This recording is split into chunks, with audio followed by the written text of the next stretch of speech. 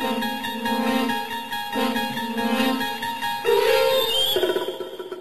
evening, and welcome to another Mothman podcast.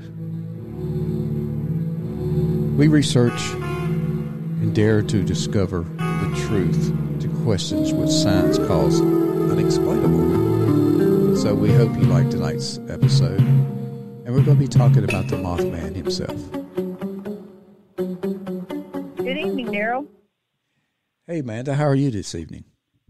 Not bad. It's raining a little bit, and just quarantining still, and well, not much. For you guys that hasn't heard any of the rest of our podcast, you know that Amanda and I both have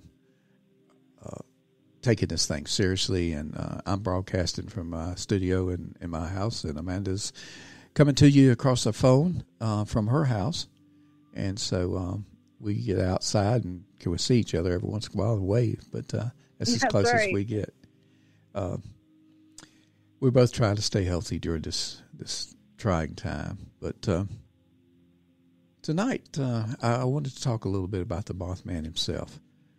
The Mothman has been around ever since recorded time, and we even go back to the caves of the ancient Americans, Native Americans. And also caves throughout the world. And we see pictures of what they called, they had different names during different times. The Mothman, the name the Mothman came about in around November or December of 1966 when this creature showed up at Mount Pleasant, West Virginia. The local news took upon themselves to name this creature based on the Batman series, which was very popular back in the early 60s and mid 60s. So spinning off the Batman, they came up with the Mothman because the creature supposedly had wings and looked somewhat like a moth, a human moth that was flying. And it also, talking about how far back the Mothman goes. Do you remember when we did the podcast on Pazuzu, and we talked about how Pazuzu was actually seen as a good omen back in Mesopotamian days, but he looked like, I always thought he looked like the Mothman. Well, and he would predict disaster, or he would predict good things coming, and he had the wings, and he looked like what the modern day people have described as this Mothman. Right. Well, but it goes back a long time. Yeah. I mean, you can trace it back to the beginning of time, as recorded time it is. So this creature has been around, whatever it is, but the real creature that we know today, that we study today, it came about from a little town called Mount Pleasant, West Virginia. It's a small town with a big history. It has a population of over 4,000 occupants, and the area of the town is around 3 miles. Most of us would not think of it as a city, but in fact it is. It's kind of like the small community we live in Clemens. A lot of people don't think about the village of Clemens being a city, but it is a city. Yeah. It's surrounded by a lush green countryside alongside the vast Ohio River, and it's surrounded by a larger-than-life legend. As its name suggests, its character is quiet, peaceful, and above all pleasant. On the surface, at least, no one would ever suspect that this one hometown would be the ordeals of the last half century when the paranormal strikes fear into the hearts of many. And in other words, that you wouldn't think that this would set the stage for a large paranormal event. Yeah. During the latter years of the 1960s, reports began to surface of a mysterious and a horrifying creature stalking residents on the outskirts and surrounding areas of the town. Encounters with this entity are said to be frightening, at least to one person who is now suffering psychological trauma and has been traumatized for many years after their experience. The first sighting of this entity occurred on the 12th day of November, 1966. And I'm telling my age, but I was driving a GTO back in that day. There was 5 guys working in a graveyard in a local cemetery when they saw what was to them looked like a human being flying out of a group of trees nearby. They watched for a few minutes as it swooped down low over their heads and then took off into the distance. So that was the very first sighting of what they said was a Mothman. Wow. How many people saw it? That was 5 that was working in the graveyard that night. Wow. I always say when there's multiple people seeing this stuff, same thing. They're not making it up. Right. They're not making it up. And to them, it appeared to be a man-like creature with large wings and made a very loud sound, and it screamed like a lady. And I don't know what that means. You want me to demonstrate? No. Let's just take it as it is. Roughly 2 nights later, on the 14th, a resident was watching his TV when he saw what appeared to be a red light coming from was hovering from a field near his property. It caught his attention, and so he decided he would investigate it. He realized that the red glowing lights were actually a pair of eyes which belonged to a tall, what he had called a Mothman-looking figure. Now, you got to understand it. This person is calling it a Mothman-looking figure, but he had not heard of the 5 people who had saw it days before. Okay. Yeah. This had not been out in the community. It's not one of those things where everybody's telling everybody else something. So you've got another person that sees the same thing and is describing it the same way that the 5 people saw it in the graveyard. Mm-hmm. And the figure was standing on a branch of trees about 100 yards from when it promptly rose up into the air and flew away over the woods, letting out a blood-curdling scream as it went. So it's got a screaming-like voice, a screaming-like woman's voice. The man had a German Shepherd dog. His name was Bandit. And the dog took off the porch and started to take off after the entity, or what he called the Mothman-looking creature. And that dog, the dog was, he never came back home. Oh, my God. A few nights later, actually the 14th, the next night, 2 young married couples came running into the local sheriff's office in a state of panic and distress.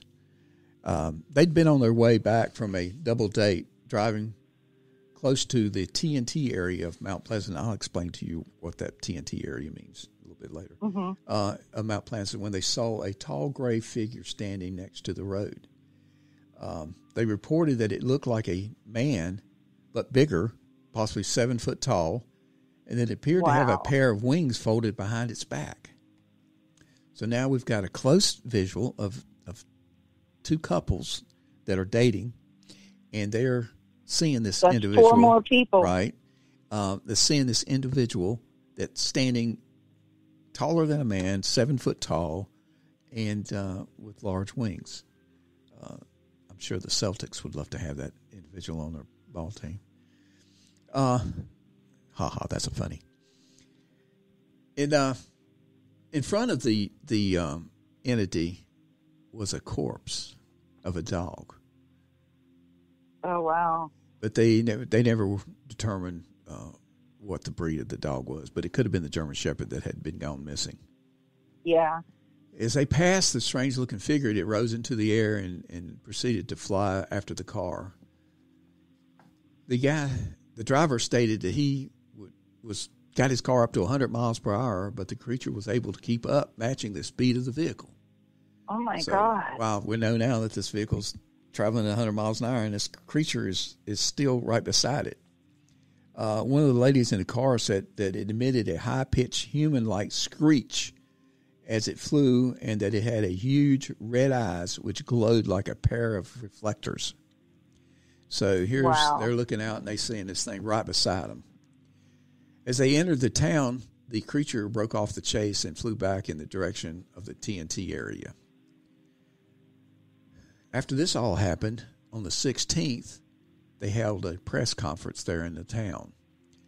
They called in a wildlife expert, and he was present during the meeting, and he offered the explanation that he was to the waiting media, saying that the couple had actually seen an abnormal large crane, which apparently had been flown off course of its migration route, and this appeared to be a statement officials wanted to keep down the public panic, so they made this a public announcement. Mm-hmm. But all the people who saw this said cranes can't grow that large, and they don't give off a human-like scream, and they can't fly at 100 miles an hour, and they definitely don't have glowing red eyes. So, that was something that the witnesses said, you're just BSing me. This can't be the truth. This is not the truth.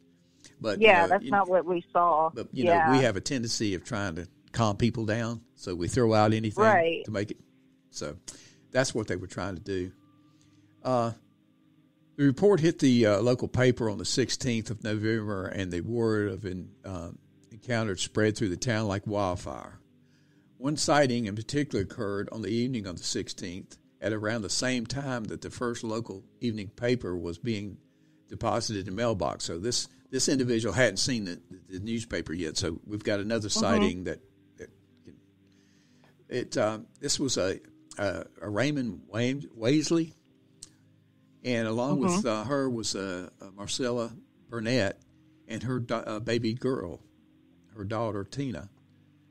And they were all going to visit this Thompson family who lived on the outskirts of the town. So when they pulled up to the Thompson property, the car seemed to have disturbed something. And as they were getting out of the car, they were shocked to see a large gray figure, bigger than a man, here again, bigger than a man, raising up from the ground nearby, which they described as having terribly glowing red eyes. Now, here's another 3 or 4 people that's seeing this thing. Marcella was so alarmed that she forgot that she was carrying her baby daughter, and in a panic, she actually dropped her daughter. Oh, my gosh. So after she realized what was going on, and after collecting herself and her child, they all ran into the Thompson home and was led in by one of their children. The creature shuffled after them and continued to torment the house by appearing in through the windows. So it was going around to all the house and looking in the windows. Oh, that would be so scary. They called the police, but of course, by the time the police arrived, over a half hour later, the entity had vanished.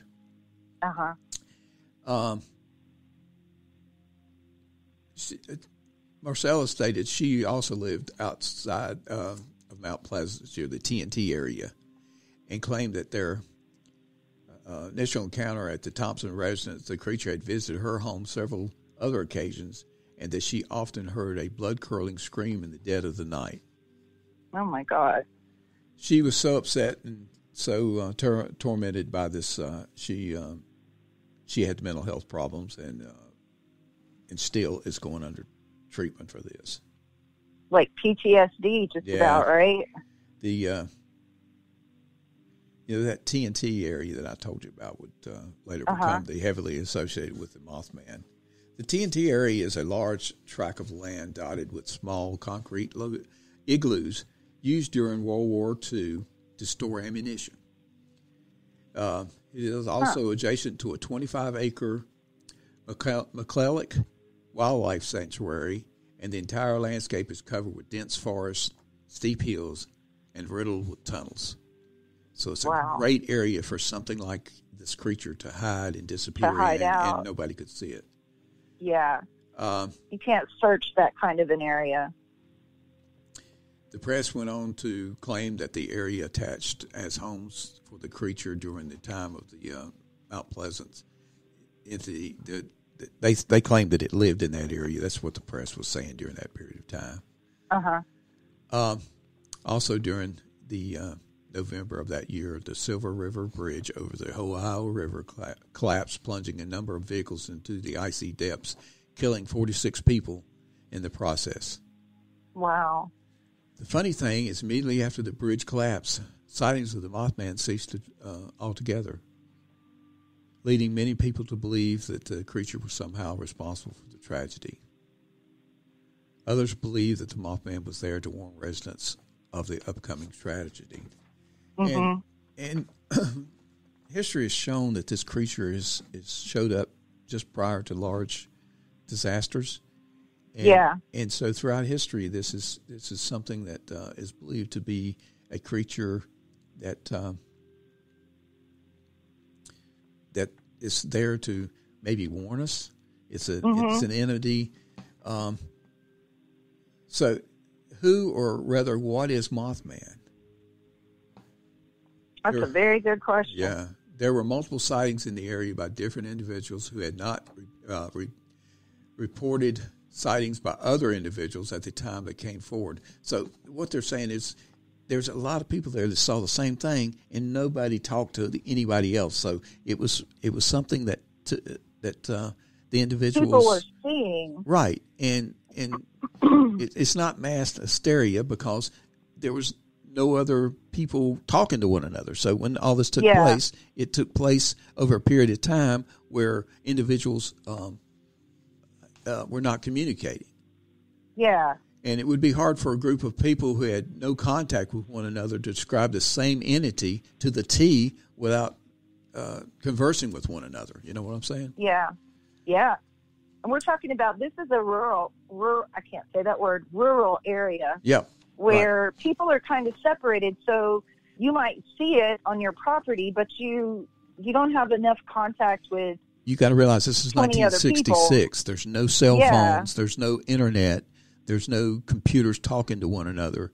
This is people are kind of isolated. Right. So you were talking about, and people kind of stayed to themselves in small communities, such as Mount Pleasant and West Virginia back in the 1960s. It's not something where everybody runs to the next door neighbor and next door neighbor runs to another next door neighbor. It doesn't work that way. They're not the property's not that dense.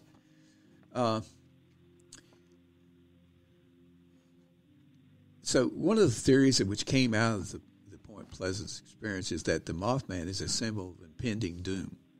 Well, that's what's being reported. So that's what we're looking at is the Mothman. You know, I mentioned this when we were talking about doing this podcast on the Mothman. I'm just wondering if there are any reports before the COVID virus hit. You know, anywhere in the world. And that's something that we haven't had a chance to research yet, but we will research this. There's been numerous sightings of the Mothman in parts of the South and Central America, in areas where the populations have never heard of Point Pleasant, West Virginia. And these have all taken place within the last future, when I say the past near future. And they're what am I trying to say here? They've all taken place in the recent, times. Recent past. All right, there you go. I'll get it out here in a minute. Some believers theorize that the Mothman was actually extraterrestrial in origin. Sometimes just before the first Mothman sighting, a sewing machine salesman by the name of Woodward Dulleberg was driving on I-77 not far from the area of Mount Pleasant, West Virginia, and he reported encountering a UFO which spotted his car. And another fact is that many residents of Point Pleasant reported paranormal activity in their homes, which causes... wow, that's interesting. And all this ceased after the bridge collapsed. So it's all tied back to paranormal, spaceships. Could it be an open portal to another dimension? Another dimension. There's so many facts out there that we can't explain right now. It is interesting that such a large tragedy happened on the heels of the Mothman appearing. Right. And one of the... this bridge collapse, Right. and because of the movie The Men in Black, they've tagged this to it, but men in dark black suits made appearances in the town on a number of occasions, and that was during this episode with the Mothman. These so-called agents from the government would show up, and they were titled now the Men in Black because of the fact of the movies that came out. Yeah. You know, whoever or whatever the Mothman is, there's no doubt that something strange was going on in that small town on the banks of the Ohio River during the 1960s. That's just flat out. Yep. That's all we can say. Whether you believe or disbelieve, you have to admit that there is something out there that we can't absolutely prove or disprove, whether from space or from a parallel universe. This thing can probably see the future. We just don't know. Yeah. Is the Mothman trying to communicate with us in a way that we can't understand yet? The only thing I can say is, let me assure you that the Mothman podcast will continue to investigate and provide answers as they are made available to us about the Mothman. So, with that being said, we appreciate you listening to us tonight.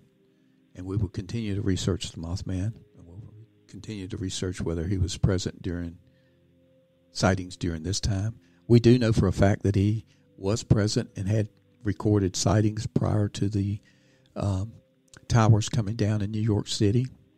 Yep. In Russia, before the nuclear accident, he was sighted there. Mm-hmm. So at Chernobyl. At Chernobyl. So, and these are documented facts. And who can say that we might not be able to document that he's been seen in the world today, maybe even China, before the virus started in the one town. So yeah, we will continue to investigate. And thank you for listening to Mothman Podcast. This is Darrell the Mothman. And Amanda the Medium. Saying good night, and thank you for listening.